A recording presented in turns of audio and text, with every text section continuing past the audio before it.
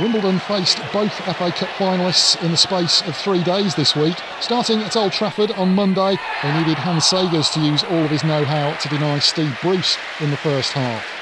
United had rather less experience in their goal, with Jim Leighton given the night off. 18-year-old Mark Bosnich was handed a senior debut and did everything that was asked of him, saving well here from Paul Miller.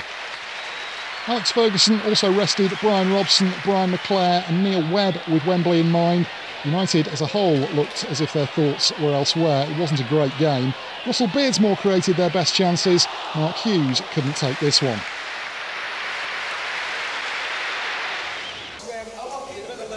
On Tuesday, Kenny Dalglish delighted the Liverpool fans by picking himself for the first time for 2 years, a substitute at the age of 39 against Derby.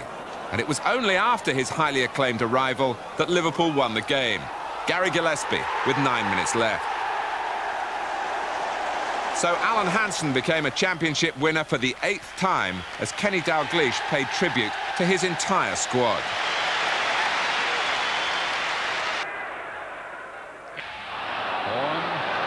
Well, 2 against 2, and they've got Horn up, so Southampton indeed has 3 up. Played through for Horn, and a goal for Southampton. A classic break, supported superbly by Letitia, but a terrific run by Barry Horn. Taken by Winterburn, up towards Bold, flicked on by him, and they're claiming a penalty. A handball as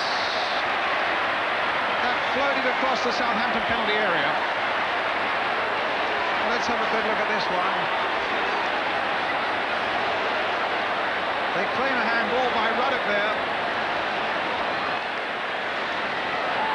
So, Dixon, when it's all died down, can he score this equaliser now for Arsenal? 1-1.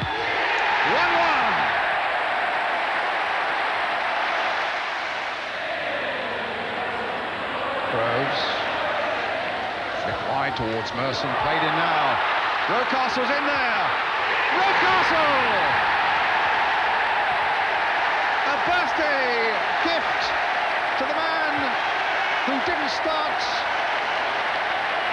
only as a substitute, but he's come on and he's proved the point.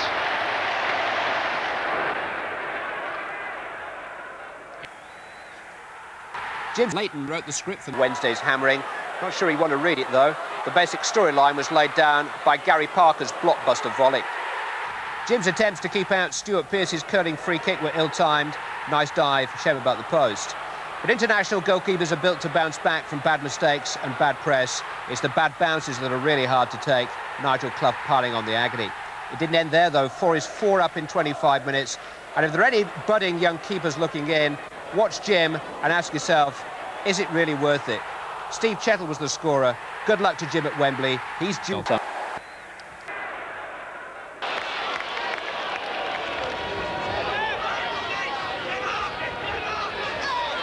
Fashanu, oh, he went in high there, and Thomas wasn't very pleased about it.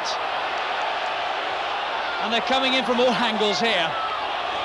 Thomas being dragged away, and Fashanu will have to go into the book at the very least.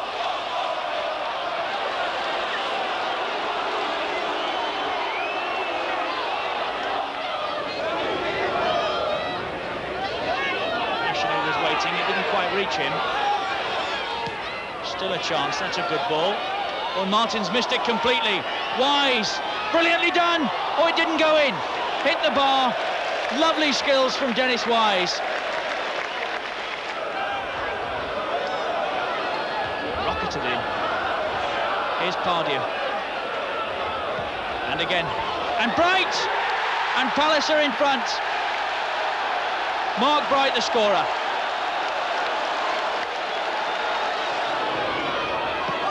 Well to get round the back. Pardew and Wise, and here we go again.